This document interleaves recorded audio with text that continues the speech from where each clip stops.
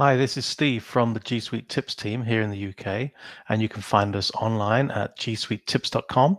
You can follow us on the Twitter, on the G+, and at YouTube. Today's video tip is to show you some features of calendar, and it's called the world clocks settings. So right now I'm in the new calendar, as you can see, with the material design with the plus down here. And the feature I'm going to show you is only available in the new calendars. Just to show you here, I've got the mini calendar, and then I could add a colleague's calendar here, but nothing in this zone here. I'm going to click on the settings menu and then on settings. And here I am in the settings.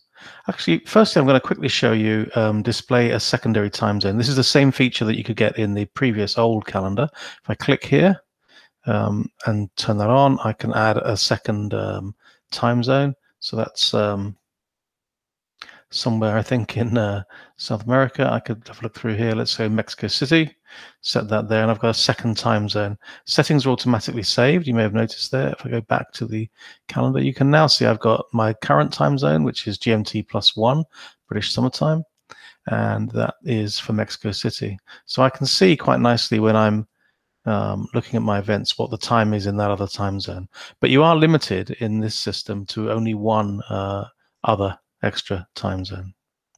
And so again, that's what you could do in the old calendar, and you can do it still today in the new calendar. Now, if I go back into settings, you can see here on the left-hand side, I can zoom to the particular piece I want. I want to show world clock, but just to show you, I can click here and it will zoom me straight there.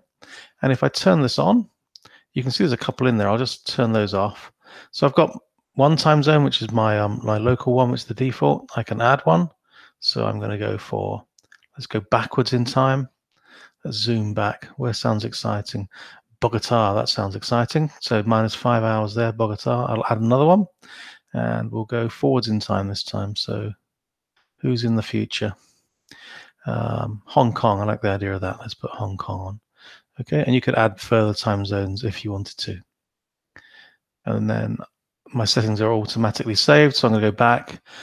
And this time you can see that the time zones that I chose are here showing up in the world clock section, which I've got turned on.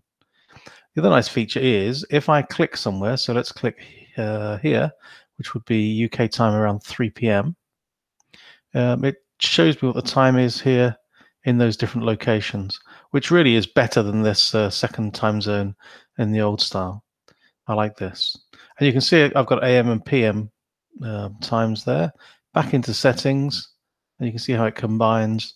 If I go into here and change time format to 24-hour, which might be a little bit clearer for this kind of thing, and then back again, you can see it's in 24-hour clock now. And again, if I just click somewhere on the calendar, I know what time it's going to be in the places that I'm tracking in my world clock. You can have as many of them as you like, I think. Usually, I think 3 or 4 might be as many as you'd want. And that essentially is it. That's using the world clock via settings, popping back in again, clicking on world clock, turning it on, and picking the time zones that you want. And I also showed you can have a secondary time zone, although I think now that's probably not that useful to use anymore. Much easier to have that there and my time zones here.